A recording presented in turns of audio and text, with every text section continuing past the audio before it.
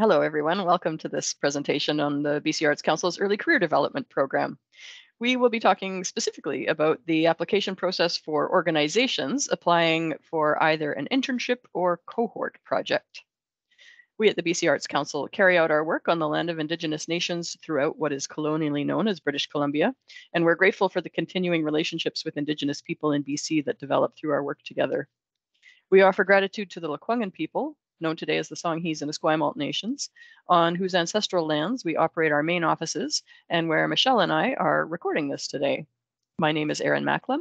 I'm a program advisor at the BC Arts Council, and I'm joined by my fellow program advisor, Michelle Benjamin.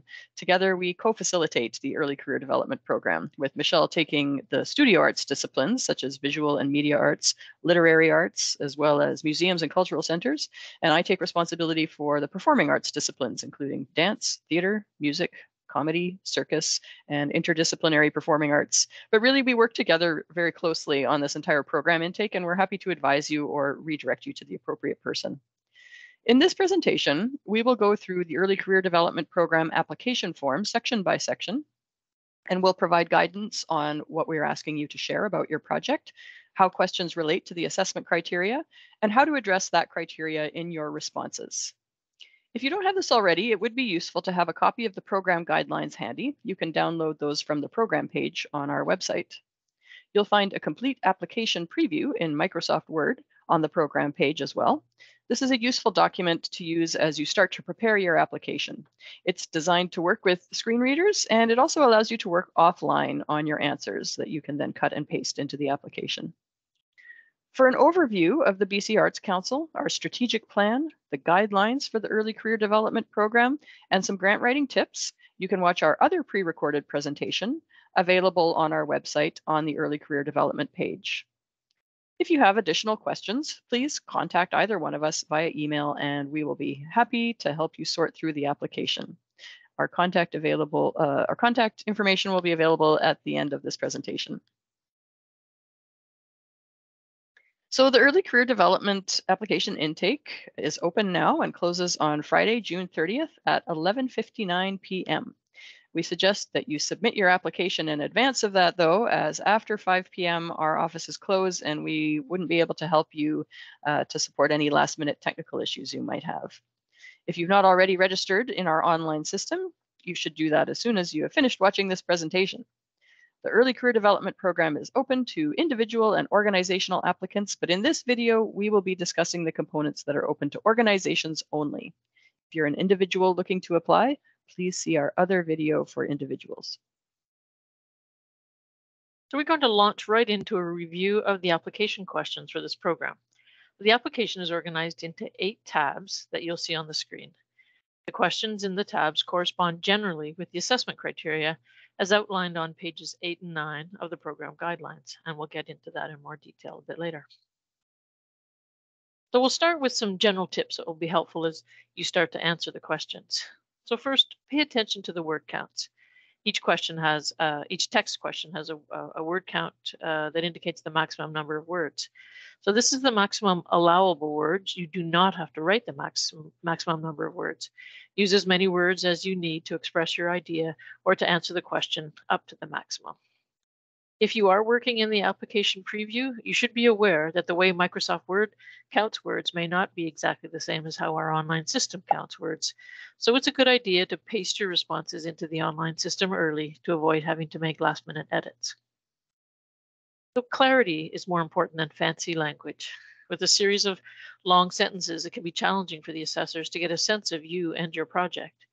We recommend short, clear sentences or even point form, as long as you provide answers that are fully responding to each question. The assessors are not marking your grammar, but they do need clear and concise information. An asterisk next to a question indicates that that field is mandatory. The system will not let you submit your application until you have added an answer to every mandatory question. Here are a couple of considerations that are more specific to the Early Career Development Program. These applications will be assessed by a multidisciplinary panel. This means that the assessors reading your applications will come from a range of practices. It's important to remember that they may not be familiar with your organization, your work, or your specific practice, communities, or cultures. Be sure to provide the information they need to understand your project. Avoid or explain any technical terms, academic language, or any expressions that may be difficult to understand. Some examples might be somatic practice, land-based, polyphonic, or verbing. If it's important to your application to use specialized terms, include a brief definition or description of their meaning. Remember that this program is called Early Career Development, not Organizational Development. The priority is to support the learning and career development of early career practitioners. While it is possible that the intern or cohort may be providing benefits to the organization, remember to center the experience of the early career practitioner when describing the project and the activities. So we'll start with the Profile Details tab. This is the first tab in the online application. The information on this tab is self-generated by the system, and it's connected to your organization profile. You should review it for accuracy, and if anything in the profile summary is not correct, go to your profile in the system and update it before completing the application. Any changes to your address must be submitted via email to the BC Arts Council address. That's bcartscouncil@gov.bc.ca. So as part of this review process, make sure that your board and staff member lists are up to date. Confirm that you have uploaded signed financial statements for the 2 most recently completed fiscal years. Update your profile with your organization's statement of purpose. For nonprofits, this would be a PDF document of your organization's constitution. This is required prior to submitting your application. Confirm the date your society annual report was last filed with the Registrar of Companies. In alignment with our strategic plan, New Foundations and Extending Foundations, the BC Arts Council has committed to targeted investment in underserved and equity-deserving organizations and the development of equity support initiatives. This includes a policy to support designated priority groups. The BC Arts Council's designated priority groups include applicants and arts and cultural practitioners who are Indigenous, so that's First Nations, Métis, and or Inuit people, those who are deaf or experience disability, Black or people of color, and those who are located in regional areas, so outside of Greater Vancouver or the Capital Region. In order to identify as a designated priority group, an organization must demonstrate that the majority of their activities, programming content, and financial and human resources are dedicated to one of the BC Arts Council's designated priority groups. Organizations that would like to identify as part of a designated priority group must complete the designated priority groups and equity data tool sections in the organizational profile. So we encourage all applicants to complete these tabs. If you have already completed the designated priority group tab, you should know that we have recently made changes. On the organization profile, click the designated priority groups tab and look for the headline labeled New to submit this brief additional information. The information that you enter in the designated priority group and equity data tool tabs is not provided to assessors. If identity factors are an important consideration or context for your organization or artistic practice, consider referencing them within your application responses.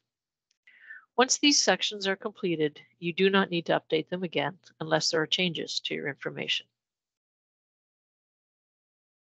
Next, we'll talk about the Applicant Details tab. The first questions: what is the applicant's primary field of practice? This is used to identify what you do and to provide context to your application for the assessors. This information guides us as we assign your application to a specific assessment group. The eligible practices are listed in the guidelines. If you don't see your practice listed, reach out to Michelle or me for clarification. Next, you'll see Criminal Record Review Act. Check this box to confirm that the applicant adheres to the Criminal Record Review Act, which requires that people who work with or may have unsupervised access to children or vulnerable adults must undergo a criminal record check by the Criminal Records Review Program. The next question asks you to describe your organization's history, mandate, mission, and core values. Briefly summarize its history in the creation, development, production, or dissemination within your field of arts practice in British Columbia. This question is designed to introduce the assessors to your organization and to start building your case for why you are well suited and capable of managing this project in an effective way. And finally, we ask some financial information. You'll be asked to provide the actual total operating expenses from the most recently completed fiscal year and the projected total operating expenses from the current fiscal year. Now we'll talk about the Project Information tab. This tab includes most of the key questions in the application, and this is also where you'll upload some important documents. The first section includes basic information that will allow the assessors to understand the focus of your application. These questions are, which component are you applying for? You'll select either internship or cohort. It's a good idea to answer this question early in your application process, as your selection determines the kinds of questions that will appear for you later in the application. If you have not selected one of these two responses, you may run into gaps in your application later on. Next, enter the amount you are requesting through this program. Be sure that the amount requested matches the amount in the budget section of the application. Double check this before you submit. Next, enter your project start and end dates, remembering that the project cannot start before the closing date of this program, which is June 30th. Next, provide a brief description.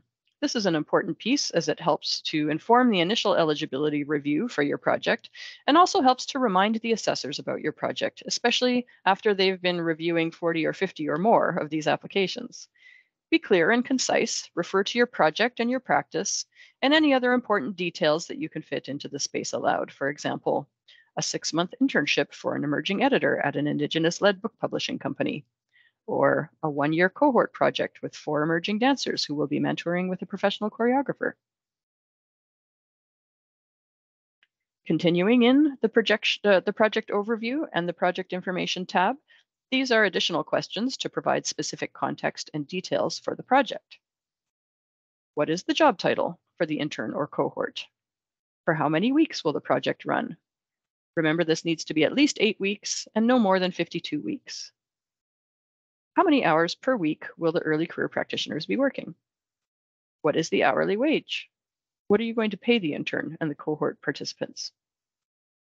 We also ask you to provide context for that wage through a statement to contextualize the proposed rate of pay in relation to comparable pay levels within the organization, number of hours worked, and the living wage in your area and sector. We ask you to identify the location of the project. We ask for the residence of the early career practitioner. If the early career practitioner does not normally reside in the community in which the project takes place, we want to know their usual community of residence. Before we talk about the rest of the questions in the application, we want to review the assessment criteria, which you will find in full in the program guidelines. The 3 areas of assessment are impact on the early career practitioner, impact on the art sector and community, and third, feasibility. You should notice that the 3 sections are weighted differently, and this reflects the priorities of the program. Read the detailed assessment criteria in the guidelines and make sure your answers reflect the criteria whenever it's relevant or applicable. The questions in the application are designed to respond directly to this assessment criteria, and this criteria is the primary lens through which the assessors review and consider your application, and it is how they determine the merit and impact of your project. In the Extending Foundations Action Plan, the BC Arts Council committed to placing reconciliation, equity, diversity, inclusion, and access at the center of its activities, with the intention to address historic funding inequities. Equity considerations are embedded throughout the assessment criteria and the assessment process. So we'll start by reviewing the assessment criteria, and then we'll go through the related questions. So the first area of assessment, impact on the early career practitioner, is weighted at 50% of the overall scoring. And so your responses to the questions in this area should reflect this priority. When considering the impacts of the project on the early career practitioner, the assessment panel will assess the impact on the early career practitioner's artistic or professional practice. So how is this activity going to take the early career practitioner, their practice, and their career to the next level? They'll consider the significance and depth of knowledge transfer and learning, and the opportunities for the early career practitioner's professional growth and the development of the next stage of their career. So, is this going to help launch a small step in their skill development, career growth, and learning? Or is this a giant leap? Is this specialized knowledge transfer that can only be gained by doing this activity under these circumstances? Or is this something they could look up on YouTube? What is their long term trajectory? And how will this project support their long term goals? The next criteria is the timeliness, urgency, and relevance of the activities in relation to the early career practitioner's learning or career development goals. So, why is this project particularly timely or urgent? And finally, what is the suitability of the mentor and organization relative to the early career practitioner's experience and learning goals? So, is your organization the right place for this emerging artist to learn? Is a designated mentor the ideal and even perfect person to be guiding the early career practitioner at this stage of their career?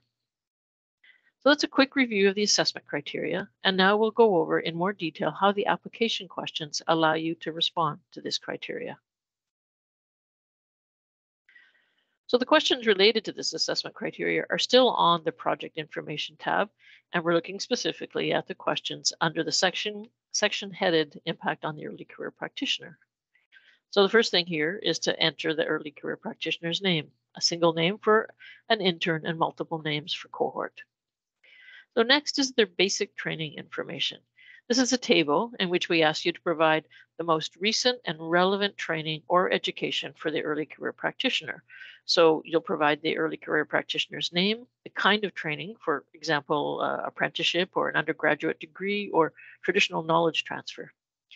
Next, we'll ask for the focus of the training or the name of the program. So, Masters in Fine Arts in Painting or an apprenticeship in traditional wooden canoe carving. Next, we ask for the name of the institution or the traditional knowledge keeper or the mentor.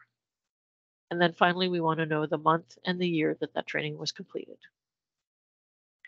So next, there's a text box that asks for a summary of any other relevant training. And the key here is relevant. If you're applying for an intern in a visual arts organization, it might not be relevant to include the intern's dance training. Next, describe up to 3 recent and relevant career or training highlights. So examples might include significant projects, awards, or exceptional opportunities. This question helps the assessors to determine the level at which the intern is working, as well as their capacity to take on and complete the project you are applying for. It will also help them to assess the impact of this learning opportunity on the early career practitioner. So again, choose examples that are relevant to the proposed activity. The next question in this section is probably the most important part of this application. You're asked to upload a biographical statement from the early career practitioner. This statement isn't something that the organization writes. This is something the intern or cohort members prepare. It should be in their own voice, and it should address the following: a brief description of their current practice, a summary of their learning objectives and their career or practice development goals, a description of the potential impact this project will have on their artistic or professional practice. So what will they learn? And while you won't be writing this statement for the early career practitioner, if they're looking for advice on how to approach these pieces, you can share that the assessors will be looking for specifics here. For example, them saying, I want to become a better painter. It's pretty vague. Indeed, they might instead say something like, I want to learn how to create texture and develop a more diverse color palette with conventional hues and paints, improving the depth of my representations and my ability to deliver realistic representations through nuanced coloring. Or another example might be, I'm going to improve my knowledge of lighting systems. That's not very specific. Instead, try, I will learn to work with a variety of new models of lighting fixtures, including the Source 9000, a modern AI-supported LED light with moving systems that contain mini projectors, allowing me to map projections in significantly more complex ways and on surfaces that are moving in tandem with the lights. That's a much more compelling and informative description for the assessors. And notice that while this hypothetical applicant was veering into some of that technical jargon we cautioned about earlier when talking about the Source 9000 lighting instrument, they did explain exactly what it was. So also in this biographical statement, we're asking the early career practitioners to reflect on how the impact on them will be measured, and how will this project have an impact on the potential for future opportunities and their long-term career trajectory. So in terms of measurement, this doesn't have to be graphs and pie charts. The assessors want to know how the early career practitioner will know that they have achieved their learning goals. What will be the specific impact of this program on them and their learning objectives? What will success look like for them? We also want them to address the question of timing with the question, why is this the right time for you to engage in this activity? So that can be thought of as, why is this the right time in terms of their practice or career, or their life outside of their practice, or at this moment in the world? And then finally, we want to know about the wider implications of this project and ask them to respond to the question of, what artistic, cultural, geographic, or other communities do you engage with, and how will this project have an impact on these communities? This is where we want them to talk about the broader context for their work. Are they engaged with a specific community of artists who share their practice? If yes, how will this experience impact or benefit that community? Do they practice an art form that is very specific to their cultural community, for example, Chinese opera or Haida carving? Will the impact of this project be spread into that community? Do they live in a small town in northern BC? Will they carry the learning into that geographic community in some significant way? We want them to think about these things as they work with the organization to map out the project. As part of our commitment to accessibility, this biographical statement can be created and submitted in a variety of formats, although you must choose only one. It can be a written 2-page document, or it can be in audio or ASL formats. This is not intended to be fancy or show off high production values. This is intended to offer options that best align with the early career practitioner's preferred means of communication. The specific instructions and restrictions on these options are visible in the application and the application preview. So still looking at questions that are directly relevant to the impact on the early career practitioner assessment criteria. And remember, this section is weighted at 50% of the total scoring. You will also be asked the rationale for the selection of the intern or cohort members. Why have you chosen this specific early career practitioner? What are they bringing to the project? What is the synergy between them and your organization? Next, what are the qualifications and skills required? What kind of experience or qualifications are you specifically looking for in the intern or cohort members? What is the name of the mentor within your organization and their job title? You must identify a mentor within your organization. That mentor must have the experience and capacity to work with the early career practitioner and to help them achieve their learning goals and objectives. Then finally, how will your organization and the identified mentor support the intern or cohort participants to achieve their learning objectives? Most importantly, how will the organization and this mentor set the early career practitioner up for success in this project and beyond? Moving into the next area of assessment, this is impact on the community and the arts sector, which is weighted at 30% of the overall scoring. You can think about this section as zooming out or taking a wide-angle view of the early career practitioner, your organization, and your project. Your organization is part of the arts and culture sector, and you intersect with many different communities. Some examples might be your geographic community, where you're located, or your community of practice, the discipline or art form that you work in, or your cultural community, or your community of organizations with similar mandates, and so on. The same is true for the early career practitioner you wish to work with. There are many different aspects you can consider when thinking about your and the early career practitioners' relationships to the sector and to communities, and it's up to your organization and the early career practitioners to define these for yourselves.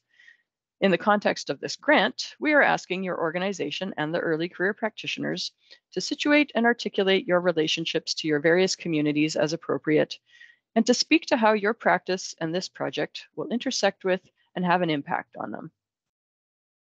We recognize that not all of these points are going to be relevant to every project, but we encourage all applicants to reflect on the criteria and really consider if these criteria are somehow reflected in the project. So, in terms of those assessment criteria, When considering the project's impacts on the organizations and early career practitioners, identified communities, and BC's arts and culture sector more broadly, the assessment panel will consider any opportunities for reclamation, preservation, and/or innovation of the art form or practice. They'll consider if the project makes a meaningful contribution to the practices of equity-deserving arts practitioners and cultural communities. Has thought been given to the integrity of the project, including ethical approaches to research, collaborative processes, source materials, cultural considerations, and protocols? And has consideration been given to engagement with Indigenous people, communities, practices, materials, and beliefs? What is the timeliness, urgency, and relevance of your activities in relation to identified needs in the sector? And continuing on in this assessment area, they'll be considering if the project makes a contribution to rural and remote communities, if it will have an impact on or provide benefits for the organization and the lead mentor or mentors, and if there are any opportunities for reciprocal learning. And finally, if thought has been given to accessibility in this project, which could be things like accessibility of physical spaces, financial accessibility, and supports for those who experience barriers or disability. So the questions in the application that relate to the impact on the community and the art sector assessment criteria are as follows. So first, what is the anticipated impact on and benefits for the organization and mentors and opportunities for reciprocal learning? So what skills, knowledge, perspectives, or experience might your intern or cohort members be sharing with or bringing to your organization? And then, if your project involves working with individuals or materials from communities outside your own, particularly those that have been historically underserved, describe the steps taken to collaborate with these communities, respect protocols, and integrate an equitable and ethical approach in your work. We'll get into this one in more detail when we review the next question. Continuing with the impact on the community and art sector, how might this project contribute to the art form or practice, including reclamation, preservation, or innovation? If it is relevant to the project, talk about how this work might help to build, enhance, and develop your artistic practice. Will the early career practitioner's work help to bring back a lost art form or preserve one that is at risk of being lost? Is it exploring new or innovative approaches? The next question is, does this project address an identified need in the sector?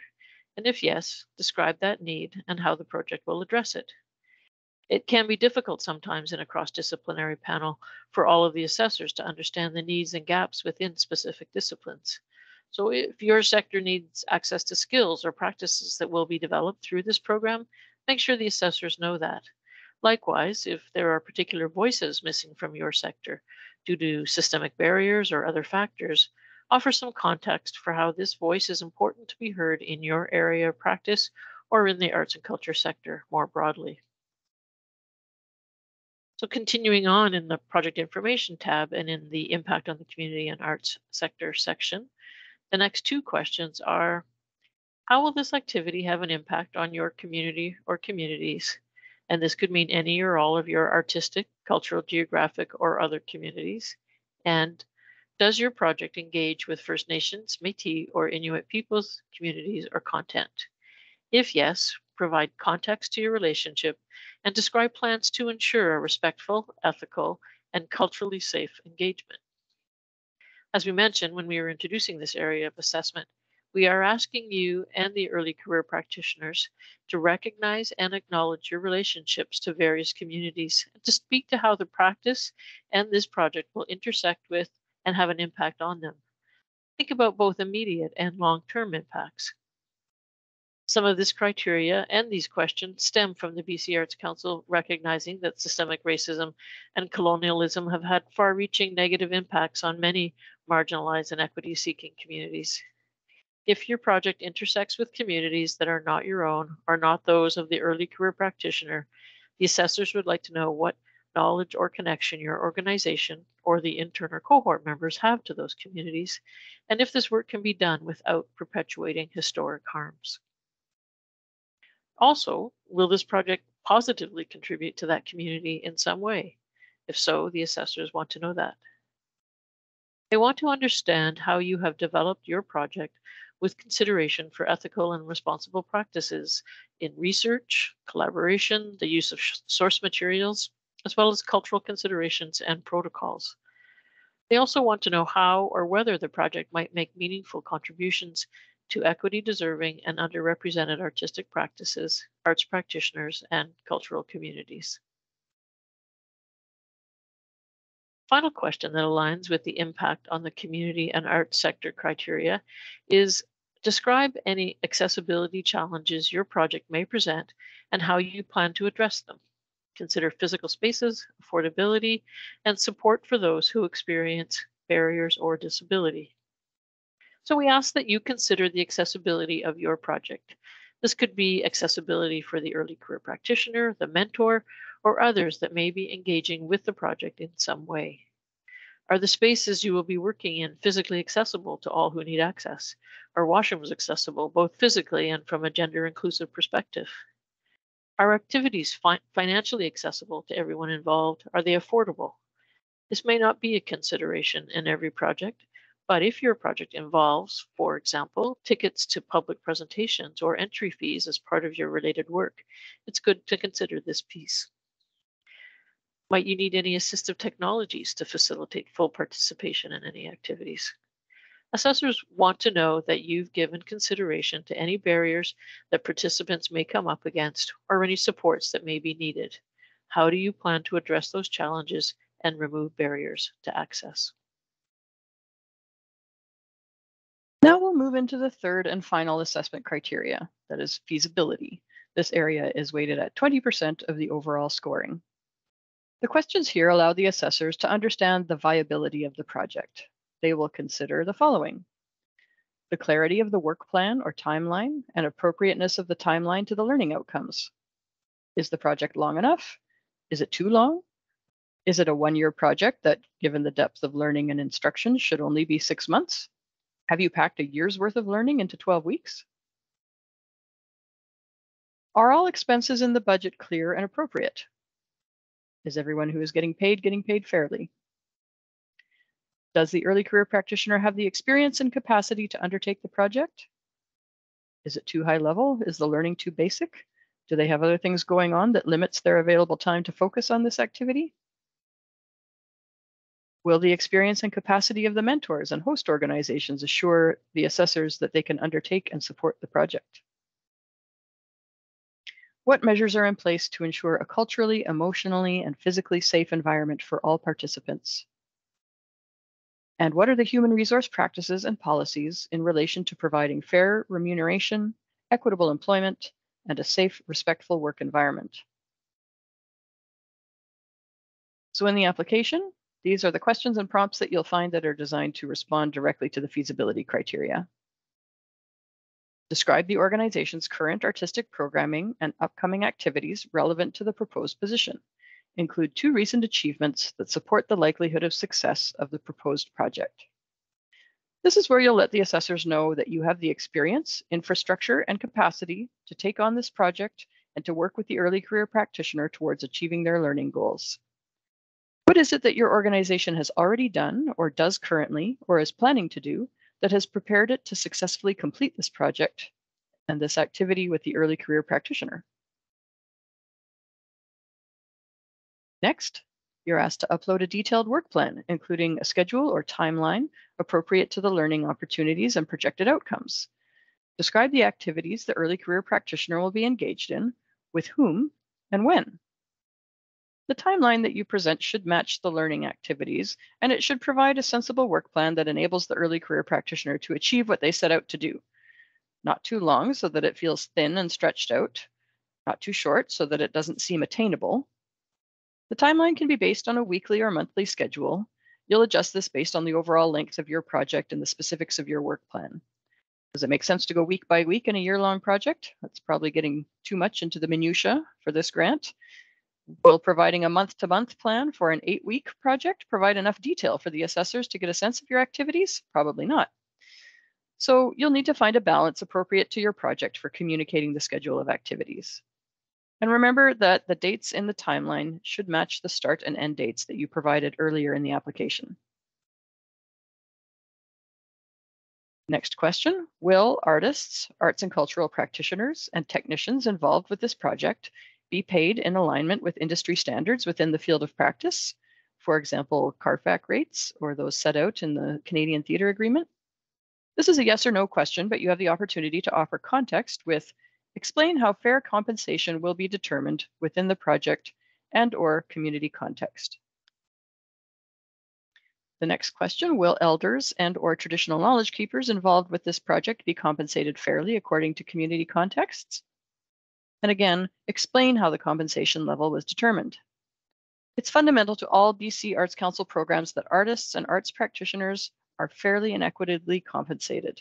So tell us how you're doing that, if it's relevant to your project. And we also want to know how you developed your rates of compensation. Did you consult an industry recommended minimum fee schedule? Did you consult community members to understand what was an appropriate amount? Continuing on with feasibility related questions, how does the organization foster a healthy, safe, and respectful workplace? Briefly describe the organizational and/or human resource practices and policies related to equitable employment, cultural competency and safety, anti-harassment, etc. And provide an overview of the organization's expertise and capacity to manage the positions. So here is where you assure the assessors that your organization is able to effectively, safely, and responsibly manage the project and the needs of the intern or cohorts. In particular, we want to know that the mentor has the experience and capacity to pay attention to the learning goals and process, to be aware and responsive to any issues of cultural safety or comfort, and to ensure that the early career practitioner has a positive and enriching experience while working with your organization. So next we'll move on to the budget tab that includes the expense summary form. All applicants must complete the budget form, and we encourage you to provide detailed notes throughout. So the maximum request for this program is $30,000. You should have a good look at the program guidelines for a list of ineligible expenses. Ineligible expenses can be included in your budget, but they must be covered by non-BC Arts Council revenue sources and identified in the notes.